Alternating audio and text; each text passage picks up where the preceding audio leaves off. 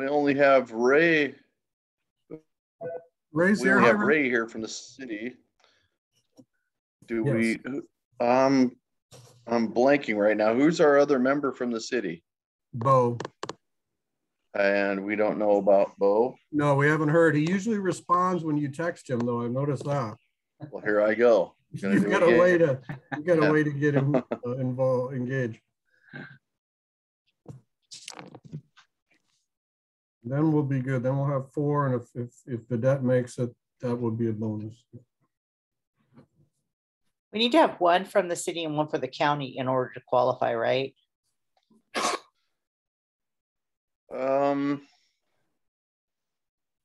Plus, I think at a minimum, yes, but then we have to have the public member, which is Vedette. So, oh, shoot. I think it's 3 out of 5. 3. Yeah, I think it's 3 out of 5 too. So we probably can proceed with the 3, but hopefully Bo and Vedette will make it. Well, we're going to make an educated guess. I texted Bo. We'll give him a minute or two. Sure.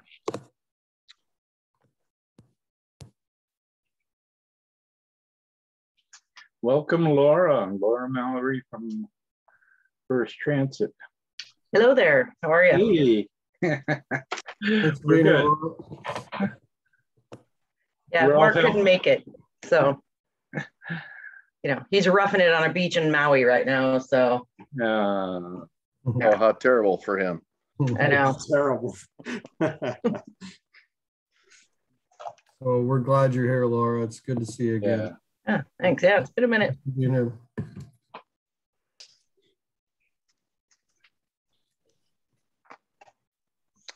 Well, Bo's response to me was a thumbs up. So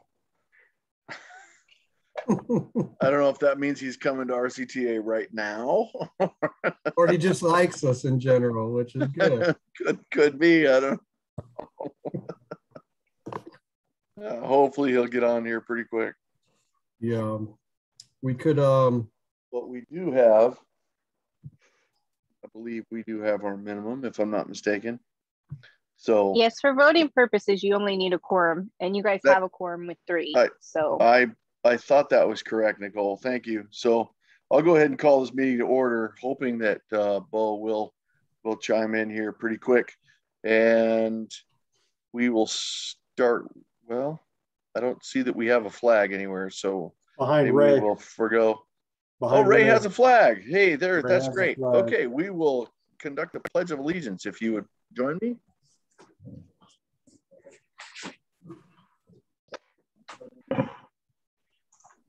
To the republic for which it stands, one nation under God, indivisible, with liberty and justice for all.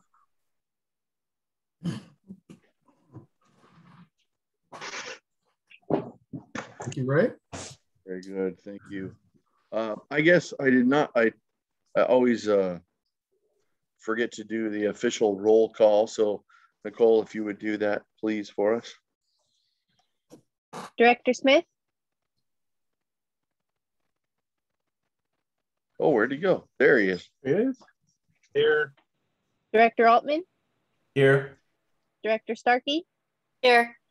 Chairman Short. Here. Next on our agenda is public comment. And if I'm not mistaken, there is no public. So for the remainder of the meeting, we will forego that formality unless we have some public chime in, then we'll give them their opportunity. Moving on to item 4, the consent calendar, which there is no consent items. So 5, approve the minutes of the June 28th, 2021 board meeting. So moved. Right. Got a motion to accept the minutes. Do I have a second? I'll second that. Oh. Altman, Mr. Altman, give us a second for that. Could we poll the vote? Director Starkey. Yes. Director Smith. Yes. Director Altman. Yes. Chairman Short. Yes, thank you very much. Okay, item 6, discussion and approval of temporary increase in COVID-19 hazard pay. Joe, are you taking this one? I'm going to start it off and kind of be the MC, but I am going to get some help from Dan Heron and Fernando Hernandez, who can tell the story on the ground better than I can. Very good. This item, I didn't know for sure if we were going to bring it to you guys, so I didn't mention it last month when we met, or 2 months ago when we met. But just to kind of recap, when the pandemic started early last year, so in March, and then in April, we finally took some decisive actions in early April 2020, one of which was to stem a sudden loss in drivers, folks that didn't feel comfortable doing this job because it is high contact with the public. We instituted a $2 an hour across the board hazard pay for our all of our hourly staff here. And that was really helpful. It immediately improved morale and, you know, let them know that we really appreciate their effort and their resolve and loyalty. So that's been in place. At the time that we did that, we knew there was some federal stimulus, whatever you want to call it, economic pandemic support money coming, but we didn't know how much and how long it would be and all that. So it's been in place and it continues today at $2 per hour. Since then, the federal money has come to crystallize and come to fruition. And now we're receiving, at last count, 1.22 million in one-time funding from the FTA but pretty much all of it seems to be restricted to operating expenses because that's where they felt the need was when the pandemic hit so many transit agencies. So that means we can use the money for some things, but we can't buy buses with them. We can't fix up our facility. We can't buy bus stops. What we can do is the deep cleaning. So since last April, so for about 18, 19 months now, we've been doing the nightly deep cleanings. We have a contractor that we're paying pretty good money for to do that. That's obviously an eligible expense. The hazard pay that we started a year ago that we're going to be recommending we increase today is an obvious eligible expense. Any kind of PPE and stuff that we did for like the air purifier systems that we put in the buses, we think we'll get reimbursed for that, even though they say no capital. But because it's a COVID operating thing to improve the safety inside the coaches. So what's on the table today is a proposal to, if you look on page, I guess before I wanted to cut to the chase, but I'm still building up the drama. So in the discussion, if you kind of look on page 2, what we've committed to so far and done so far in the first year and a half of this pandemic is approaching about $300,000 a year in extra COVID expenses that we've done. And that's made up of the biggest single piece is the current contract with Palm Industries, where we're paying about $130,000 a year. So it's a little over 10 grand a month. And that's for the nightly deep cleaning of all the buses, interiors. That's been in place for a while. We do think we could probably renegotiate that and maybe get a better price at some point and get it to come down some, but it's an important part of our toolkit of trying to keep. On that note, Joe, I don't know if you've seen the recent invoice. It has gone down. The new bill is close to $7,200. I saw that. I was wondering if they made a clerical error in our favor. Yes, so, okay. They did. Okay. So will it stay at 72 or is it? Yes, that is correct. Okay. Okay, that's good. Okay, so this number is going to decline from say 130 a year to probably about 100 if my bar napkin math works. We're spending about $50,000 a year on the current $2 an hour hazard pay. So that's, you reach that by the $2 plus the cost of doing business. So it's about $240 per hour of the employee times the amount of hours we're running now, which is a reduced service that we've been running for a year and a half since the pandemic. So if we're able to build some service back in, that number will go up a little. Our lost fares have been about 50, 60,000 a year from our ridership before, which is not a lot, but for us, it adds up. And then we spent 50,000 on the one-time anti-COVID systems that we talked about earlier, the air purification systems mostly. So our annual outlay has been about 300,000 this first year, meaning we have about 4 years worth at the current pace to burn down the one-time money, and hopefully the pandemic is over by then. So with that said, we feel that staff is recommending that we increase this hazard pay. And I want to flip the mic over to Fernando to talk a little bit about the difficulties and challenges he's been. As you may recall, back in June, we presented to you guys a package to reinstate some service, but that was the caveat on that is we got to have staff to do so. And we've been unable to reinstate that service to date. And here we are at the end of August because we can't hire enough drivers to run the service. We're barely running what we have now.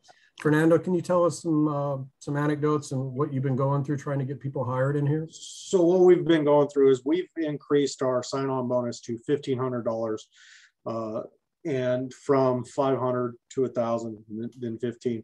And so far what we're seeing is the ones that are applying are folks that need to apply to set the goals for EDD in order to pass so that they can continue to collect their checks. So as soon as we get the interview, we interview them, we go to call them back and give them an offer letter. They don't call us back. So they basically just move on to the next application that they're going to apply for. And we're rolling. So wait a minute. Go ahead, Bo. They're just using you as a stepping stone for their unemployment check? Yes. Thanks. So we're roughly getting about an application a week. We had 3 applications come in for fueler washer, and all 3 of those disclosed to us that they smoke marijuana. We run off of federal guidelines, so we can't hire anybody that smokes marijuana. So if we had pushed them through, they would have failed the drug test anyway. And we haven't had any more applicants come in for that position as well. So we've been pretty much in limbo. And then we got hit with 2 of our staff that got COVID tests positive. So we've been running pretty thin as far as operations go. For sure. And what are you seeing, Fernando, as far as the competition in town? What are other? So right now the school district is pushing $18 to $20 an hour. And then go ahead, Bo, you're muted. And then Babbage Trucking and the Recology is pushing close to $20+ an hour, plus incentives that they have going on. So it's a challenge to get anybody even that has experience, because we also increased our wage for experienced drivers as well. So it goes up to 5-year category, which would push it to close to $20 an hour. And we haven't had any bites for experienced drivers as well. That's a rather dire prediction, and I think you'll find it's pretty common in the industry and rural areas. We're going to be having those problems. The recommendation we came out with is basically to help correct that problem. It is on a temporary basis. We can always re-examine these things later, but we feel that adding another $2 to the current $2 is going to help tremendously with the recruitment itself. We would also like to help those people who have been on the front line from the first. And many of those were veteran drivers who had worked years to get up to the $16 an hour level. And now we're recruiting at that level and above. So there's a certain amount of discrepancy there. And we've written in a little bit of money for a one-time only bonus or reward for the loyalty of working all of those times. I do want to point out, we do transport a number of dial ride, sometimes in smaller bus with people who are on their way to test for COVID or get treatment for COVID. Plus, we've just had so many incidents in the Del Norte County. I checked last Friday, and the health statistics say that in the last 14 days as of that day, there were 671 cases of COVID. Sobering. Indeed. So I think with that, to bring this back to the board for discussion, I think if not now, when? I mean, I don't know who come up with that, but if not, who, us? If not us, who? So I think this is the time, especially now that we know the magnitude of the federal support and the limits on it, that we can't address our capital projects that are underfunded with it. We need to use use it for something relatable to operations. This seemed like a perfect fit. So we're asking you guys to consider the increase. Go ahead. I have a question. So you're talking, if what I'm reading here is right, $1,000 one-time bonus for the drivers, correct? For the drivers that have been there, correct? Yeah, all the hourly staff that have been there. So drivers and dispatchers, yes. Okay, now I'm cool with that, but I think that we can do, what if, because there's some drivers that have been there longer, right? There's some that put in more overtime than others. So is there a way to break that down and some of it might come out to more than 1,000, some of it might come out to just under 1,000, but back pay them from let's say from the start of the year. Okay, so we'll say from January, back pay them on their overtime and then on their regular pay. That way, if you back pay them on their overtime and you back pay them on their regular pay, the ones that are there that are already making more money, they're going to get a little bit bigger of a bonus, which they deserve. Does that make sense? So are you saying that the guys who have been with Redwood Coast Transit longer would yield a bigger bonus check? Is that where you're getting? Oh, and also I guess there's the overtime component. I think what he's saying is, let's say we went, okay, $3.75 for every overtime hour that they worked, and $2.50 for every regular hour that they worked. Right. Backdate that from January or whenever you guys feel that it should be backdated from. But if you do that, then the ones that are making a little higher rate are going to get a little bit bigger of a bonus. And they deserve it. I just think it should be just giving a $1,000 bonus to everybody across the board for ones that work harder than others. That's not fair. so what I'm hearing you say though, Bo, which I totally agree with, is that we just, instead of giving a bonus of $1,000 one-time bonus, you're saying retroactively implement this increase of $2 per hour to the beginning of the year. Well, I'd like to work the math out. That was just an example. You know what I mean? Right. Like, we'd have to decide, of course, Director Short, and Ms. Stark, we'd have to figure out, a good price to retro. Yeah, but yes, you're exactly right. That's exactly what I'm saying. Do we have enough money for that, guys? I'd have to look. I don't think that was the intent of the staff. I think the intent of the staff was to immediately implement the $2 an hour extra, because we've been giving them $2 ever since the pandemic started. I think it was a one-time bonus that Bo was suggesting we, rather than flat give out 1,000 per body, we would go back and look at maybe a metric of how many hours worked. Fernando, Laura, can you guys think of a possible fair way to do that, looking back? Because Bo makes a great point. Some folks have worked more hours and carried more OT than others. So the only hard part with that is everybody's been doing overtime because we've been so short-handed. Well, then everybody since the beginning, Yeah, and everybody will be pretty happy with their bonus, right? I mean, doing the retro pay, if you're doing the same amount for each person, right? I think that misses the longevity aspect of the people that have been there 10 years versus people that have been there a year. Yeah. I mean, it's easy enough to run the payroll hours, so I can, you know, and do the math on what if retro is the way you want to go, we can figure out what that would cost. But I don't, that just is basically giving everybody the same thing based on what they worked, rather than what you guys were talking about, the intent of longevity and the veteran drivers getting something more for hanging in there with us for so long. So I guess my question is that you proposed this, you guys are happy with this. If we were to approve this, you guys would be like, this is exactly, we are so happy with this.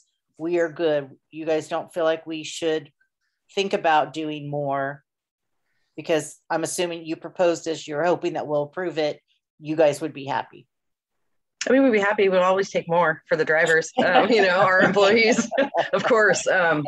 Well, the only three that know about this, or the only ones that know about this, is us. We haven't even discussed this with the drivers. So Fernando, could you tell us, just off the top of your head, how many out of, we're talking about 16 people? Is that right? We have 10. 10. Okay, out of the 10 people, how many have been with us for more than 10 years? 1. And say more than 5 years then? 3. Wow. So those 4 people, I think if I can put words into Bo's mouth here, those 5 people, I think is what Bo was intending.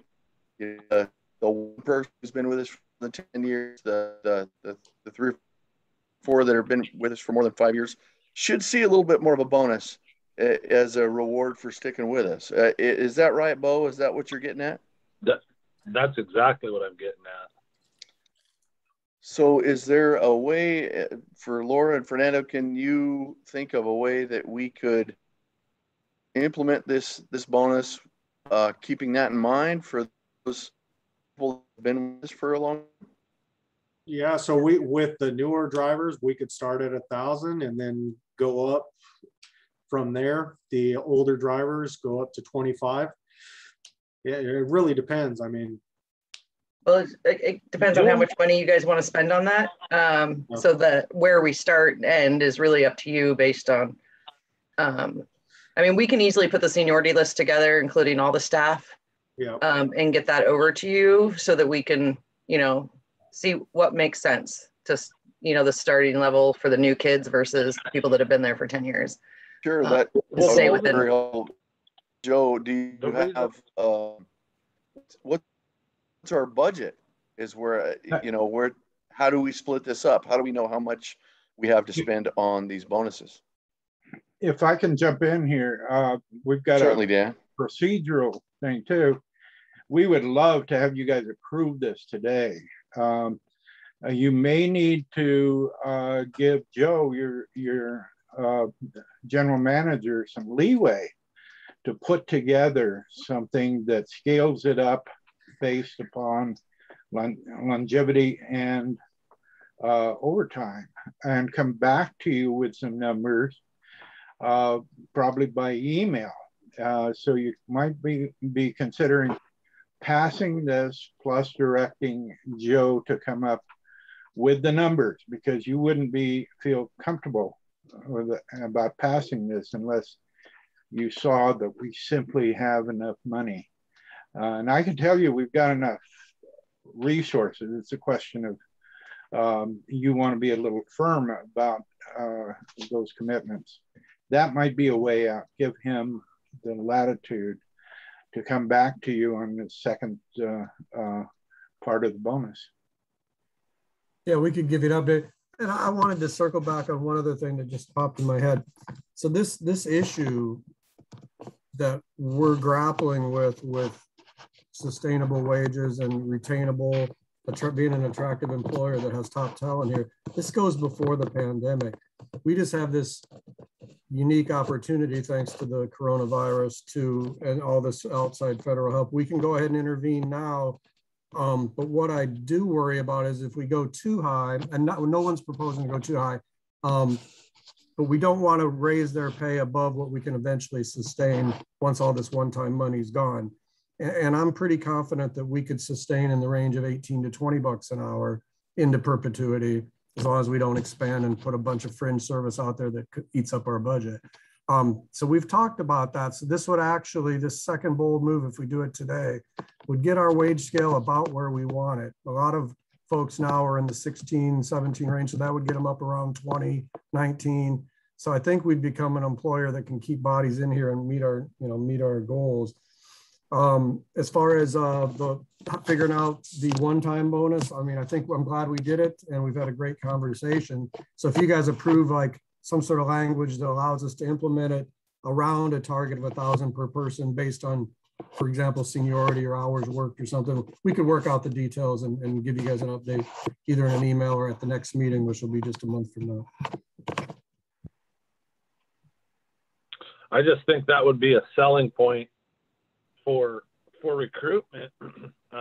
You know, I get it, it's a one-time thing, but the employees that do get this, and then your longevity employees that get a little more, yep. You know, when a new employee comes on, they can say, yeah, you know, this happened, and maybe it'll happen again. And then they're selling your brand for you as well. Your employees are going to sell your brand when you treat them good. That was my thought with the retroactive pay was, are the employees selling the brand as well? I mean, are they, you know, doing all they can for the company? Are they real company people? That's so. Anyways, point well taken. Oh, thank you for that. What Dan was saying, there's some value to what he said there with the procedure that we have to go through. So I'm not sure if it would be entirely correct to revamp the whole discussion, but we could approve this $1,000 bonus, but on top of that, have Joe and Dan or Fernando go back to the drawing board for those employees that that have stuck with us for those years. And I agree, Bo, in my opinion, deserve a thank you in the area of a bonus check.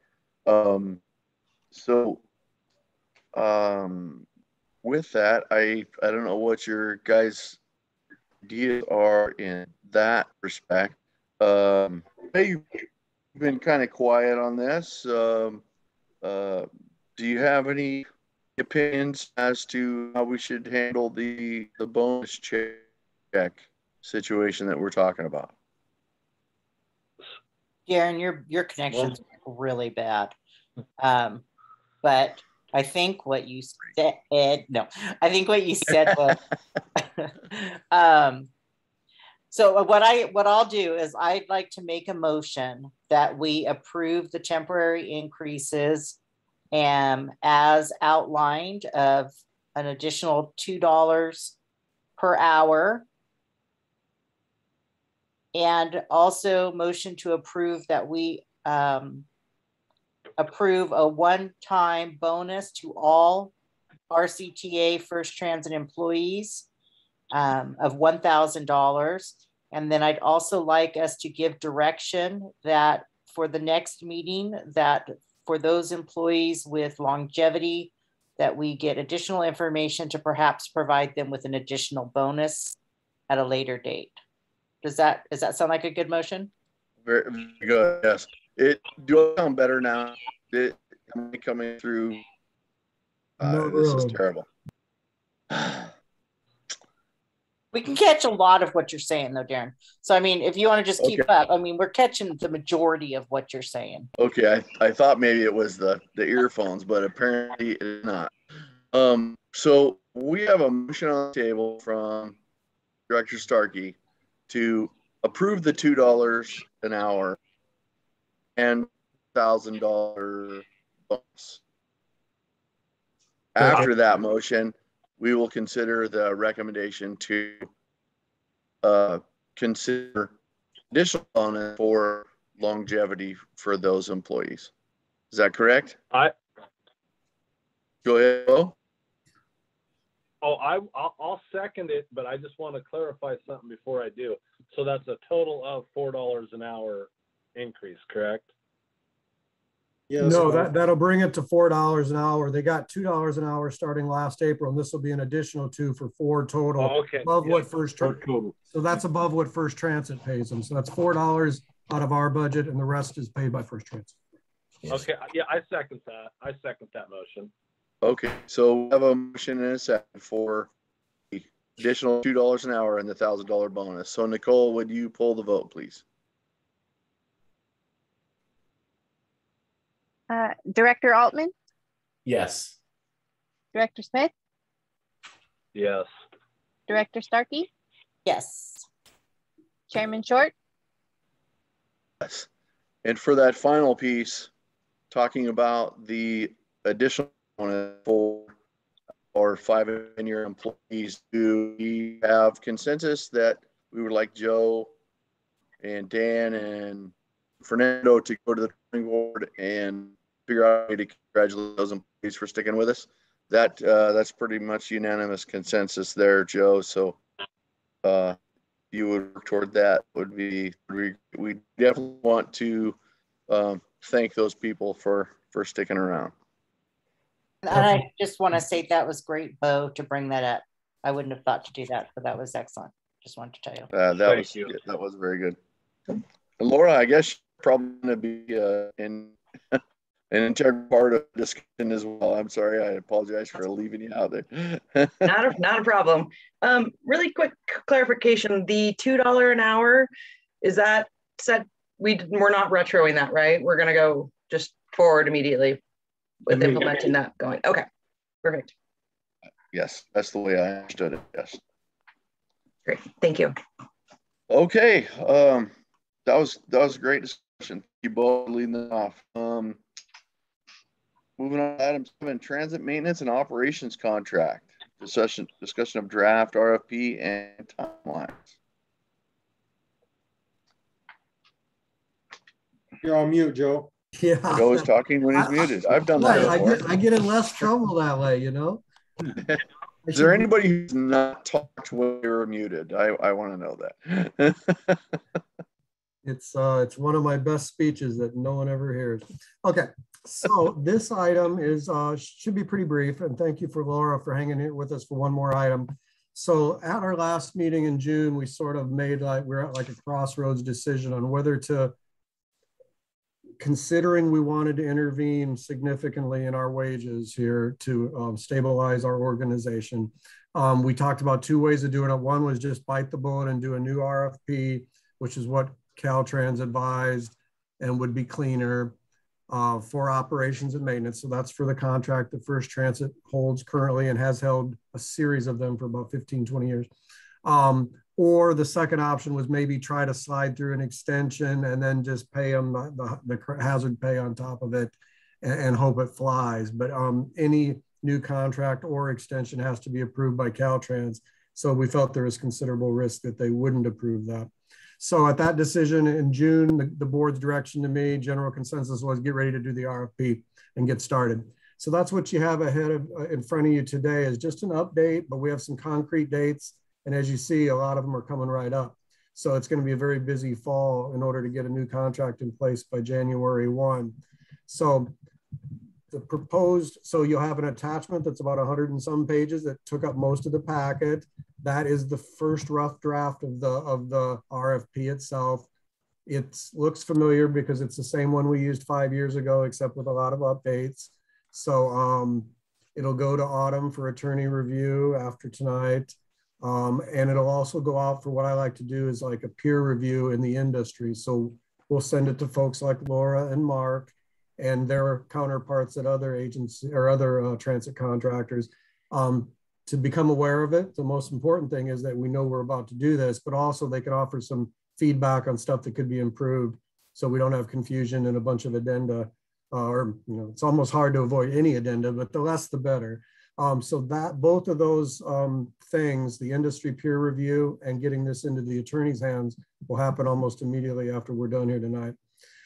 Then we need to get, Caltrans has to approve it. So we will send that to them as soon as Autumn's done with it. So they'll be reviewing it mid-September. Hopefully they're able to keep up with our timeline.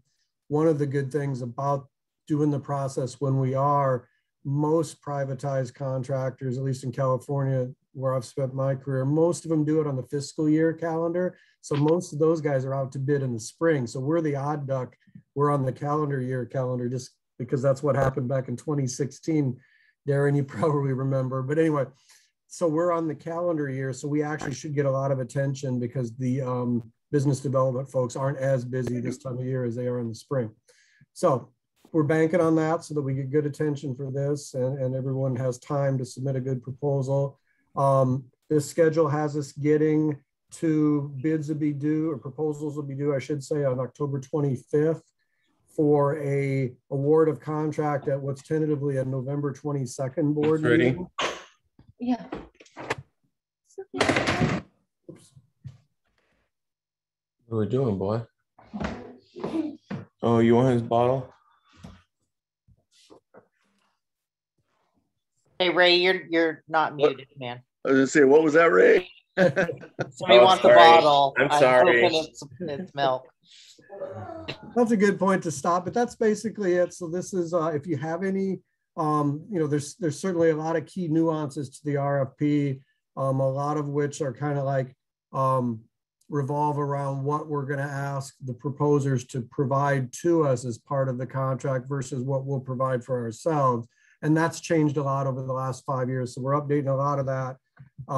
For example, do we want the proposers to provide the paratransit scheduling software again?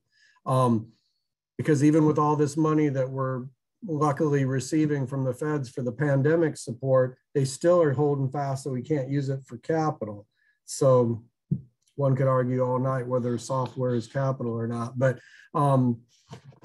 for example, we probably will want to go ahead and require all the proposers to propose and provide us with a paratransit software system like First Transit does today.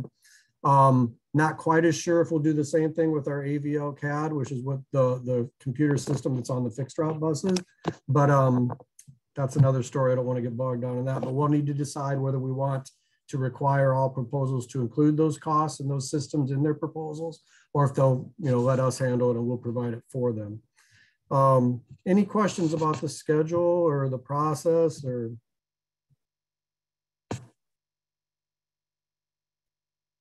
No questions. Yeah. Oh, I thought that Bo just seems like a that just seems like a lot for that's a short timeline for that much. It seems like to me. Yeah, it's going to be busy, Bo. I don't know.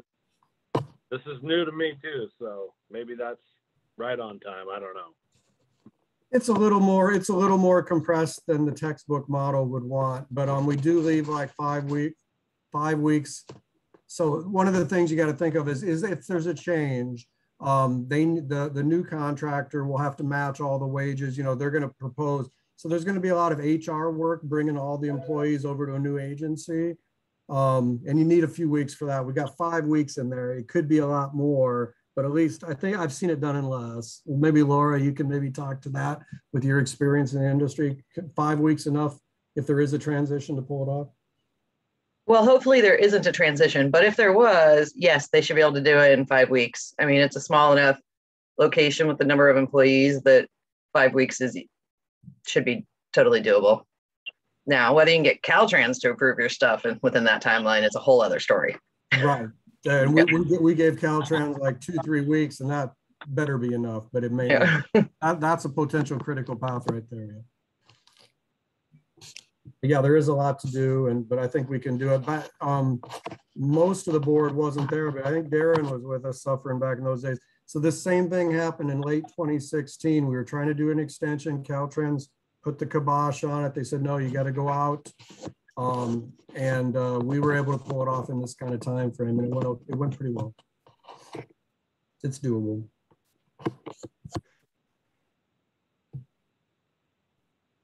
Joe, just a small thing.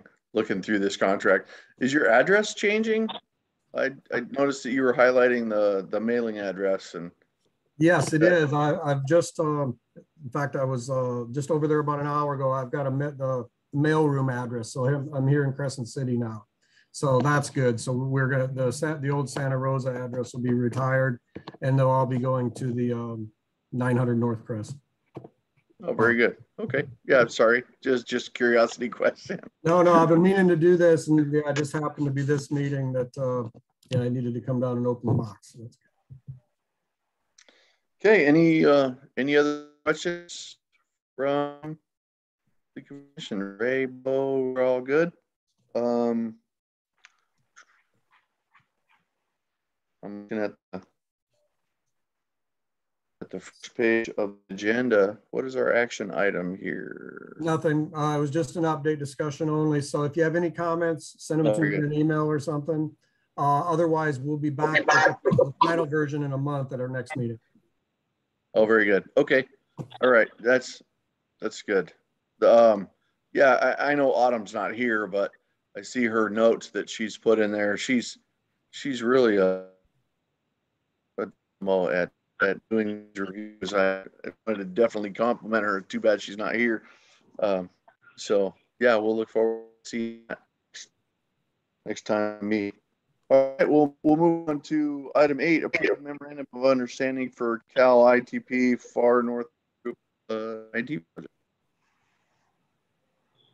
Yes, thank you, Chairman Short.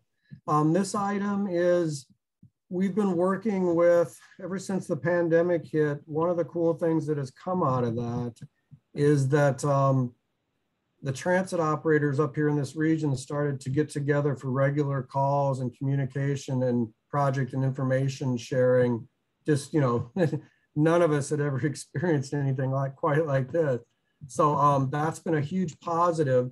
So other than, talking with each other about how we're protecting our drivers and backdoor boarding and no fares, and we've tried almost everything there. But some other interesting stuff started to happen as well, including collaboration on longer term projects like electrification of our fleets and alternative fuels, that sort of thing.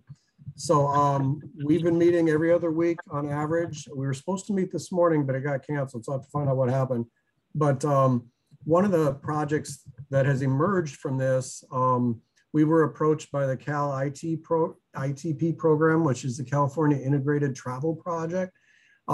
They want to see rural transit agencies, especially groups that are already working together, like the Far North Group, take on the challenge of getting Google real-time transit data up onto the web. So right now, for example, if you open up Google Maps and you pick the little train symbol and you want to plan your transit trip, it'll just give you the print schedules. It won't tell you where the bus actually is. So it'll be off. There's no time sophisticated AVL CAD systems than currently all the Far North Group possess. So this project is called a Fare and Modernization Project.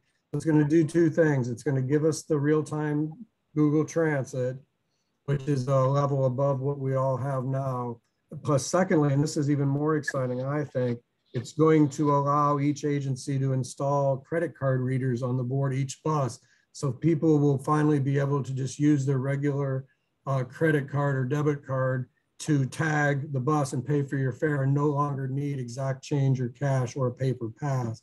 So it's been going on in Europe for a long time, but it's just starting to roll out here. And the Far North Group was picked because we're all pretty small and rural, but they think we have the capacity to pull this off. So that project's the first one, and it's cited, if you look in the attachment, they mentioned that as like our first big project, but it's certainly by no means the last project. We're excited about future stuff like electric bus procurements, maybe even hydrogen, however that goes. There's a lot of other things we can do together, and the MOU just sort of sets the stage for that and talks about this first project where we do the fare integration. I'm sure there'll be a question or two about how much our fares will need to change, and luckily not much, because we were out ahead of the curve in 2017 when we went to a kind of an equity based, because I thought the former system was crap. So we went to an equity-based, distance-based fare, and that's actually the model that the group's going to do for the whole far north. So our fares won't change a whole lot. We were pretty close to right on, as it turned out. We may have to raise them or lower them just a few cents, but they're pretty close. So we should not have a very painful process when we go to adjust the fares, which I'm guessing will happen in the next year. The project's working towards that. Any questions? Any questions from any of the commissioners? Yeah, well, so I kind of was going through that, and there's no to get out of that, and this is the MOU for this far north, right? Mm-hmm. Yes. To get out of that isn't gonna. There's not going to be any impact financially, correct? I haven't seen, at least I haven't found it, but it just says they just would like prior notice. So let's say we were to, okay. All right. Thank you. Yeah. I mean, I think we'd be, on a simple answer, if you had to go with a simple yes, no, it'd be no, there's no financial penalty.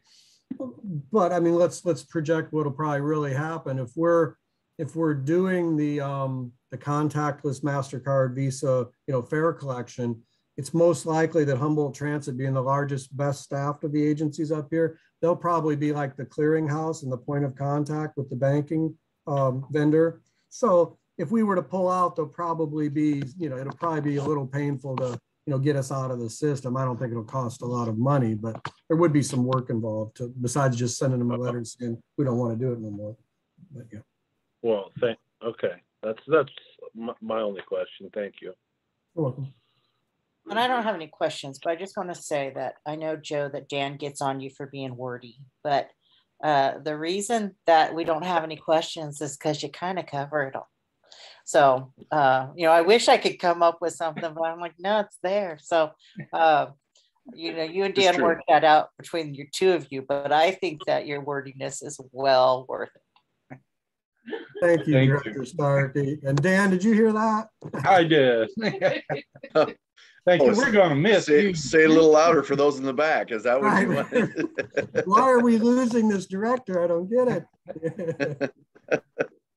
No, it's so funny. I don't talk that much in real life, but yeah, I do get a little verbose in my stuff. No, I appreciate the clarity. At least I do. So thank you very much. Valerie, Ray, you have any issues with this contract or this draft, the timelines? No, none at all. All righty, Ray. Thank you very much. Well, look forward to seeing that in the future. This is just information I have as well, I believe. I think, are you looking for us to approve this? Yeah. I think we do need a motion. Is it an action? I'm sorry. Yeah, so I'll make a motion that we approve entering into the Far North Group Transit Providers MOU. Okay, yes, see that now on the recommendation. Thank you, Valerie. Do we have a second to this? I'll second that. Thank you, Paul. Noel, would you pull the vote, please? Director Altman? Yes. Director Smith? Yes. Director Starkey? Yes. Chairman Short? Yes, for me. Okay, moving on to approve the memorandum of understanding for we just did that. I forgot to mark that. Adopt resolution 21-22-01 approving RCTA's State of Good Repair project for fiscal year 2021-22 bus stop improvements. Yep. This one will be real brief. We've been each year as part of the process, we're required to select our project list. Some larger agencies get enough money to do more than one project. Well, not so much for us, but we have to submit our list. So we have one project each year since this is a relatively new funding source. So I think we're about 4 years into it now, 4 or 5. So from its inception, we've been using it for bus stop improvements. This year's allocation's down a little, probably from the pandemic, not too bad. we're getting 42,221. At least that's the estimated amount. At the end of the year, they reconcile, so it could be a little different. We're carrying a balance as of right now. At the start of this fiscal year, we have a balance of 82 grand. So this added to that will get us up to about 125,000 in our bus stops fund. I do believe this will probably be the last year we can afford to put all this money. You know, it's not that much, but still we're going to need it, as we've talked about in the past and in the short range plan. We're running out of our local money that we use for bus replacements. So we're probably going to need to divert this over. But the balance of 125,000 will buy quite a few bus stop improvements. So you shouldn't notice any slowdown of our efforts to add more shelters, benches, and schedule holders and stuff, at least for the next couple, 3 years. That's a lot of money. We can't spend it down that fast. And then at that point, maybe if other money has come along and we're able to meet our bus replacement local match needs elsewhere, then we can always, each year we get a chance to program this wherever we need it. But I'm just kind of warning you, this is probably the last year for a while that we'll be able to do bus stops. But that's the recommendation. One more year of that, we'll get our balance up over 100 grand that we can spend down over the next couple of 3 years. And then we'll deal with it next year if we have to go to bus replacements with it. Very good, very good. See our bus stops being in pretty good repair with that. That's great. So is there any questions or clarifications from anybody? My only question, if I could, so this is bus stop repair. I know in the past we've talked about adding a bus, like a transit station, or not a transit, but like an area where there's a bathroom and a kiosk. This money could not be used for that. I know you've told me this in the past, but I just want to. No, it could be. You bring up a good point. It very well could be, yes. Okay. Yeah, that would be if we do the mobile kiosk or something else and we need money, and we probably will. Yeah, we could tap this fund. That's a bus stop improvement for sure. Yeah, I think about that a lot because when I drive by down at the cultural center, the bus drivers out there taking a break or whatever. And it would be so nice to be able to have something. So I do hope that we end up being able to have, a restroom or an area or something. So it'll be future down the road, but I do hope that that's something that we get here. Unless someone donates some property over there by M Street, we could always put a new location in. I know. I think about that too. I'm like, I wonder. That'd be a great hub. That would be a great hub. All right. Well, with that, I'll make the motion that we approve resolution 2021-2201, approving RCTA's fiscal year 2021-22 project list for $42,221 and Senate Bill 1, State of Good Repair funding for bus stop improvements. Thank you very much, Commissioner Starkey. Yeah. Okay. I feel like I've been seconding everything, but I'll second it. That's okay. We'll take it, Bo. That's all right. Thank you very much. Nicole, would you pull the vote, please? Director Starkey? Yes. Director Altman? Yes. Director Smith? Yes. Chairman Short? That's a yes for me, for sure. All right, moving right on down. Item 10, update project timetables. SRTP mini update for design control center transit hub. Seems we were just talking about that. So give us an update there, Joe. Will do. Yeah, this will be a quick one. So the SRTP, and Tamara's asked us to name it the interim update. So that's what we're going to call it, because it's unusual. We don't usually need to do one, but then again, there's not usually global pandemics. So that update of the SRTP it could happen as soon as October. So that might be on your agenda next month if we need to approve an agreement. I've talked to the consultant that worked on our last project, is available and has presented a very competitive proposal to do the update. So anyway, so there's a good chance that'll be on the docket for our next meeting at the end of September. I'm reaching out to a local civil engineer to help us with the Cultural Center Hub project. So that one is probably the next in line over the winter that we'll work on. That's a very exciting project. I'm very interested in it. And and the DNLTC is helping fund that. So it's not just out of our project money. So that one's probably second in line. Then the electric bus is third. There's a little less fire under us on the electric bus because we don't have enough money to really build it yet anyway. So we can have that maybe be in the spring, next spring and summer. So that's it. That was a rather short update, but I promised you one last month, so we decided to do that. Any questions about the sequencing or those projects at all? No. Oh, Bo, did you have something? I'm sorry, I missed it. No, I was itching my face. I'm good. Okay. All right. Hey, you don't have any questions for Joe? Okay. All right. That's Joe. Thank you very much. Moving on to operations report. First Transit. Fernando, you want to give us an operations update, and then I'll mention or maybe you can cover it. We're dealing with another change in the construction approach at Last Chance Grade. You want to tell the group about that?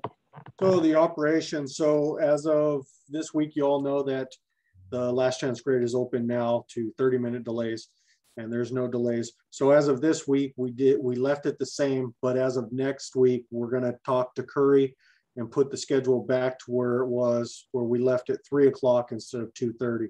So we'll move forward with that. And that'll help us out. Today, the times table was great. He made it through and he got to town back at 12:15. So it's nice to finally have that road back open to only 30-minute delays. I think we've changed our schedule this summer and spring about 4 times. And hopefully this is it. Go ahead, Valerie. Valerie, do you have a question? I just want to add something is that I talked with Caltrans a lot. So Matt Brady told me that while they are done with their 4-hour delays, in the next few weeks, they may have 2-hour delays. And that's just to get that final part of that mesh down on the bottom. And so if there's a time, because I'll talk to him, I've asked him to make sure that the 2-hour delay doesn't interfere with school, right?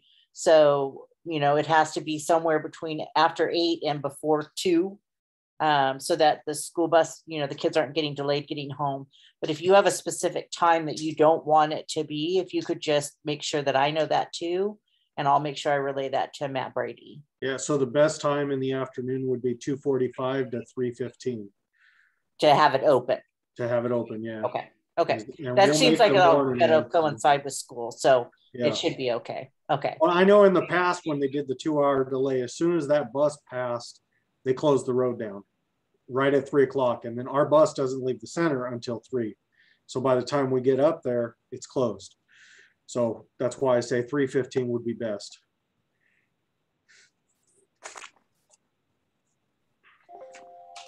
And Fernando, I think you touched on some of our staffing woes earlier, but maybe you can. Yeah, so two of our staffing here, one driver, one staff came down with COVID the last 14 days.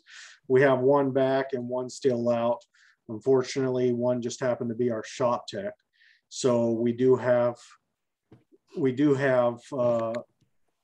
coverage here, covering for everything. So as far as that goes, the dispatchers and myself have been driving to cover the routes. We've had one out on LOA, leave of absence. They were sick. So it's been pretty tough, but we've been managing the routes pretty well. Fernando, are they okay? Yes. Are they getting through the virus okay? Okay. Yep. Very good here. Yeah, one of them, I mean, even though they came back positive, they wanted to come back immediately because they weren't feeling any sickness, So, and we have one back. Well, that's good news. That's good news. That's very good to hear. So they had very little side effects. So good. Very good. All right. Well, is there any more questions for Phil in that regard? Okay, we'll move on to item 12, General Manager's Report. I'll be very brief. Just wanted to mention that we when the package of service reinstatements was approved in late June, you know, we sort of saw the storm on the horizon with the staffing. So we did kind of make it on, you know, pending staffing availability. So we haven't implemented anything except one part of it. So the Route 300 made its maiden voyage today on the first day of school. So that was really good. We didn't have any riders to speak of, but nobody knows about it. And nobody's been going to in-person classes for a long time either. So we expected a slow start. I did go out, we're working to establish a new bus stop adjacent to the Crescent Elk Middle School. So I was out there, city's on board with it, but they wanted to make sure the school was. So I dropped in this afternoon and talked to the principal. The principal was real busy, so he and I are going to do a Zoom to follow up. But the assistant principal and clerk in there were very excited that we're going to be there and helping with their transportation needs. So that was a really good reception. It was really heartening to see that. So we'll be probably doing the same thing at the high school this week too. So the marketing is going to start. We just had 200 or 300 copies. We created a school student rider cheat sheet, so to speak, a flyer that has the times for the 300 on it and the maps of where it goes. So we'll be distributing that to all the schools this week and next week too. So it'll pick up. We expected a slow start with the pandemic and all, but the 300 is back. So now once we can get some drivers higher, then we can look at the other aspects of the reinstatement, which was Saturday service and another hour in the evenings that was approved. Hopefully before the snow flies, so to speak, although it doesn't snow much here. But yeah, hopefully sooner than later, we can get that service restored. Very good. Very good. Any questions for Joe? I just can't believe. Can you hear me? Yeah. Yes, Bo, go ahead. I'm sorry. I'm just still taken back from the beginning of this meeting when he said that applicants said that they were dirty on pot, and just I just can't believe it. I'm sorry. And I know you, again, it goes right back to having trouble finding help, but just, I mean, I don't know. I can't believe it. And it's plaguing a lot of industries. There's a lot of industries that are struggling to find people because they have substance problems. And, you know, people think that using marijuana isn't one, but when it comes down to it, it truly is. So it is really something that a lot of industries struggle with.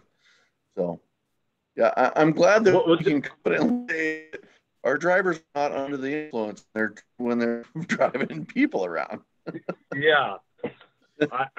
Anyways, all right. That was all I had. Sorry. But I do appreciate that I appreciate that they were upfront about it, so they didn't like waste a bunch of time. Yeah, that's the biggest.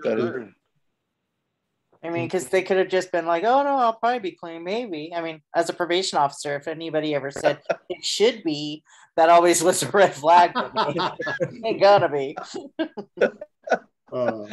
In the old days before the legalization, they would just act shocked when they came up dirty. Now they're just telling you right up front. Right. Okay, well, down from everybody. Anything for the order? No public comment. You've been awful quiet, Dan.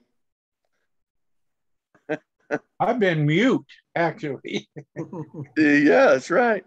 I believe we still are just us on my screen. No public here no public to speak of. So go ahead, Dan. I would like to say it's been a pleasure and a delight to work with Valerie through this. I didn't prep you at all. But it's really been ideal, and hopefully we'll work with you again. That's very sweet. I did kind of did the same with Darren. That one. Valerie, did you pay him? I know. Well, no, Bob's coming back. And I was like, Darren. We miss you guys. We realized you, didn't we, Darren? Hey, there's no reason we can't have both of you. No, it's either Bob or me, guys. It is a pleasure working with Valerie. That's true. Yeah, thanks so much.